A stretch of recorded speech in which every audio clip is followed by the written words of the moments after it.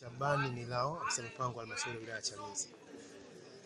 Tuliona tufanye mafunzo haya kwa waheshimiwa madiwani ili tupate uelewa pamoja. Unajua serikali ina adhima moja ya kuhakikisha mfumo wa force account unatumika. Lakini kulikuwa na changamoto, watu wengi mfumo wa force account hawauelewi uko vipi. Kwa tukasema kwamba tuwaite waheshimiwa madiwani tueleweshane, tuwe na uelewa pamoja. Bahati nzuri tumepokea pia mwongozo kutoka kwa Mheshimiwa Waziri wa Nchi TAMISEMI unaoelekeza jinsi gani utekelezaji wa force account unatakiwa kuwa. Sasa kumekuwepo na changamoto nyingi sana. Changamoto zilizopo ni kwamba kumekuwepo na lengo nzuri sana la serikali, lakini utekelezaji wake unakuwaje? Unakwenda kinyume na matarajio ya serikali. Force account inaokoa sana fedha za serikali ambazo zingekwenda upande mwingine wa wananchi. Lakini sasa kinachofanyika ni kwamba tunapotumia force account, zile kamati zinazosimamia ndio zinazokosa uadilifu. Tunapenda sana wanakamati wawe na weledi pamoja na uzalendo. Hiyo ni vitu vile vya muhimu sana tunavyozingatia. Tunataka kukiwa na uzalendo, kukiwa na weledi, basi hizi kamati zinaweza zikatupelekea katika kupata lengo au madhumuni kufikiwa yale ya lengo la kutumia mfumo wa force account. Mfumo wa force account kama nilivyosema unahitaji manunuzi yanafanywa na taasisi ununuzi, lakini inaweza kaamua kumpata fundi kiongozi au pia kupata taasisi nyingine ya umma kufanya kazi nayo. Ukiangalia yale maelekezo ya TAMISEMI zimetajwa mwe taasisi tunaweza kufanya nazo kazi kama tukiamua kufanya nazo katika force account. Kwa mfano kuna TBA, kuna magereza, kuna National Housing, wale wote ambao JKT, Suma, wale wote tunaweza tukafanya nao kazi vizuri kama tukiamua kutumia force account. Lakini changamoto niliyosema mwanzo, fedha zinapelekwa kijijini kwa wingi, lakini utekelezaji wake unakuwa wa kusuasua. Kamati zinaanza kuyumbana, kuanza kutafutana, lakini weledi unakosekana, uzalendo unakosekana. Kama tungekuwa na weledi, kama tungekuwa wazalendo, tungefikisha pazuri kabisa haya malengo ya serikali au matarajio ya serikali ya kuokoa fedha nyingi katika utekelezaji miradi kwa kutumia force account. Vile vile tunawasihi wananchi. Viongozi wengi wa chini hawapo wazi. Tunahitaji kitu kinachoitwa transparency. Fedha tunazopeleka wananchi wanajulishwa. Unajua force account tunapenda wananchi wajitolee nguvu kazi. Lakini kama fedha unapeleka huwaambii, wewe tishi mikutano ya hadhara ili kueleza fedha ulizopokea, au kama sio mikutano ya hadhara basi bandika tambao za matangazo wananchi wajue fedha zimeletwa. Wananchi wakijua fedha zimeletwa kwa ajili ya lengo fulani, ni rahisi kwao kushawishika hata kutoa nguvu zao kuchangia katika ule mradi.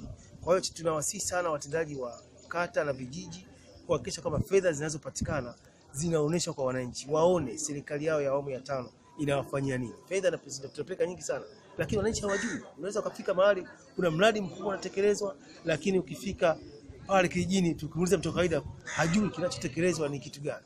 Kwa hiyo tunawashawishi, tunajaribu kuwashauri vijana tunawaelekeza watendaji wetu wa ngazi ya chini watoe taarifa hizi katika vikao vyao, lakini katika bao za matangazo kuonesha wamepokea fedha kiasi gani, kwa lengo gani, na inatakiwa itumike kwa muda gani. Hiyo tayari wanatakiwa yafanye, yaweke kwa uwazi katika bao zao za matangazo.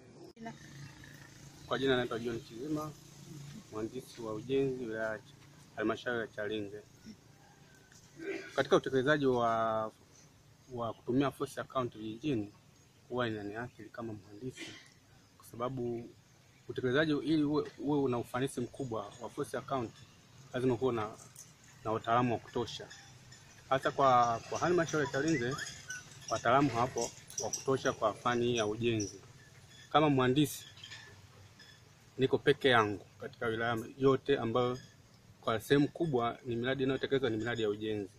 Hivyo inaniathiri kwa sababu unaweza kuwa na mradi huku wanakuhitaji kutoa ushauri wa mafundi kwa zile kamati, lakini kutokana na upekee wangu mimi inakuwa inawaathiri wao kwenye utekelezaji kwa wakati.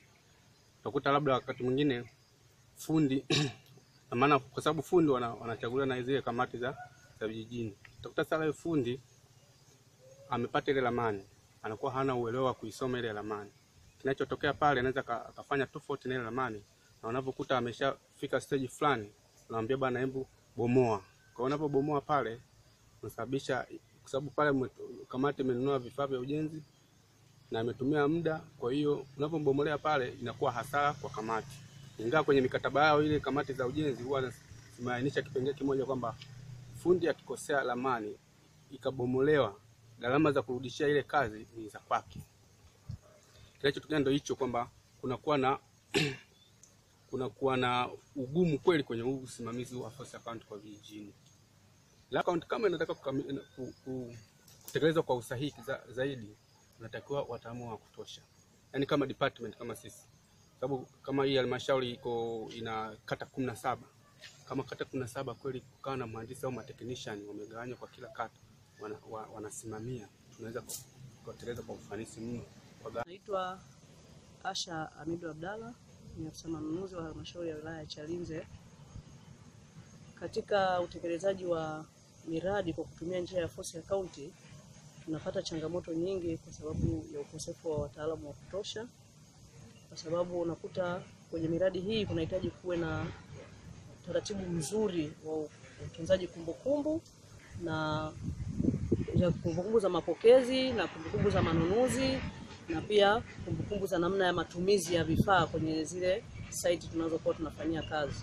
Sasa unakuta site labda ziko 2, 3, 4, 5, unatakiwa kwenda site zote, uweze kubaki pale. Tunachokifanya, tunawaelimisha wananchi. Kamati zinazoteuliwa kwa mujibu wa mwongozo, tunakwenda tunateua tukiwa pamoja, alafu tunatoa elimu kwa zile kamati ili waweze kufanya zile kazi zetu, kwa mfano za kutunza kumbukumbu, za kutunza vifaa store, namna gani ambavyo mtu usiamini kumwachia funguo mtu mwingine. Tunaelekeza vizuri kabisa kama taratibu za manunuzi zinavyotaka. Diwani wa kata ya Lugoba. Kwa ujumla mafunzo tuliyopata leo yanahusiana na mambo makuu kama matatu.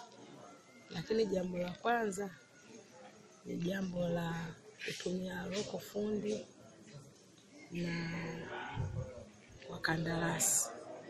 Tumejifunza na mafunzo tumeelewa, na uelewa wake sasa na sisi kama madiwani tutatoka hapa, tutashuka chini kuelimisha wananchi wetu jinsi ya mafunzo haya, kutumia loko fundi na faida za loko fundi na faida za wakandarasi. Lakini la pili ni swala zima la fedha. Kwenye fedha tumejifunza na tumeelewa, na hasa hususa tumejifunza kipengele cha kutumia huu mfumo ambao mfumo huu kwa ujumla kuna maeneo ni changamoto. Kwa mfano kwenye fedha za miradi tunapendekeza kwenye vikao vyetu vya kisheria, lakini zikitajwa tarehe ambazo fedha hizo zitakuwa tayari kwenye akaunti zetu zile za vijiji, fedha hizo hazifiki kwa wakati. Hilo ni changamoto, lakini kwa mafunzo haya tumeelimika, na sasa kwa kuwa tumeambatanishiwa vitini ambavyo tunakwenda navyo kwa wananchi wetu, na imani tukishirikiana nao kwa mafunzo tuliyopata leo, imani yangu kubwa tutawaelimisha na wao wataelewa nini maana ya mfumo. Naitwa Dr. Daudi Pasco Ndaki kutoka Chuo Kikuu Mzumbe, idara ya uhasibu na fedha. Ili kupunguza migongano ya kimaslahi kwenye serikali za mitaa, hasa kwenye halmashauri, ni muhimu sana kwa waheshimiwa madiwani kuhakikisha kwamba wanapofanya maamuzi yao wanafuata sheria. Lakini pia wakati mwingine unaweza kukuta sheria ina mapungufu. Inashauriwa kwamba katika mazingira hayo ni muhimu sana kwa waheshimiwa madiwani kupaza sauti zao ili kusudi kuweza kupata ufumbuzi wa hilo jambo husika. Lakini jambo jingine unakuta kwamba kuna jambo ambalo halipo kabisa sheria na unakuta labda linataka kufanyika. Hapo inashauriwa kwa waheshimiwa madiwani kuwa wazalendo. katika maamuzi yao.